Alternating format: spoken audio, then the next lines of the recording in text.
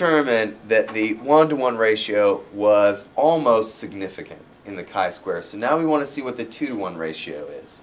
All right? What's the first thing we do? Write in the classes. Good. And we got girls and we got boys, right? Are there any other thing besides those two classes? No. Okay. How many girls do we have? 30. How many boys do we have?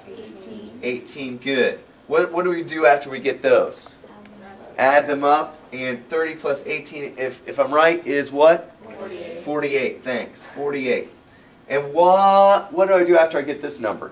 Divide by 3. Divide by 3. Why do you say 3? Because it's a 2-to-1 ratio, and if memory serves me correct, 2 plus 1 is 3, right?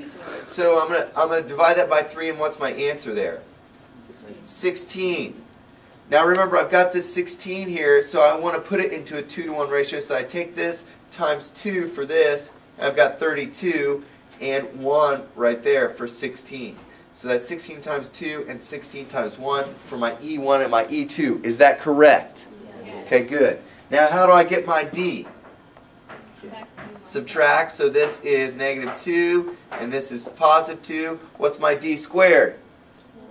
4, so I got 4 and 4. And I know to get my chi-squared, I put 4 over 32 and 4 plus 4 over 16, because chi-squared is D squared over E.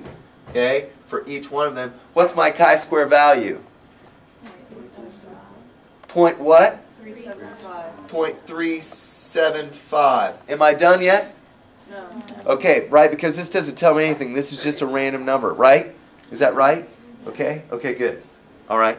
So, what do I got to look at? The chart.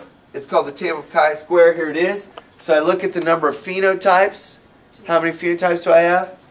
2, or phenotype classes. I look for my number. It looks like it's right here, 0.375, in between 50 and 70. The key thing is to check your phenotype classes, right? Because some people want to look at this one, right? Over there, because that's what you were looking at before, the wrong one. You're going to look at the right one this time, right? Oh, yeah. Okay? Will you always look at the right one? Oh, yeah. Yes, you better. Okay? Because how many phenotype classes do we have? Good. Okay, so we look at that, and we see that we've got right here 50 and 70%. It's to the left of this line, so is it significant or not significant? Not significant. And is not significant good or bad? Good. Okay, good, right. Because it's like if you damage something, you don't want it to be significant. Like if I slap the camera like this, okay, it hurt it a little bit, but it didn't hurt it very much.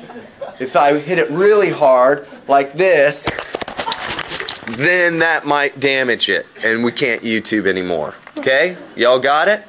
Okay, good. Did I hurt your face? No. I didn't hurt your Can face? I turn it off now? Oh, it's still rolling?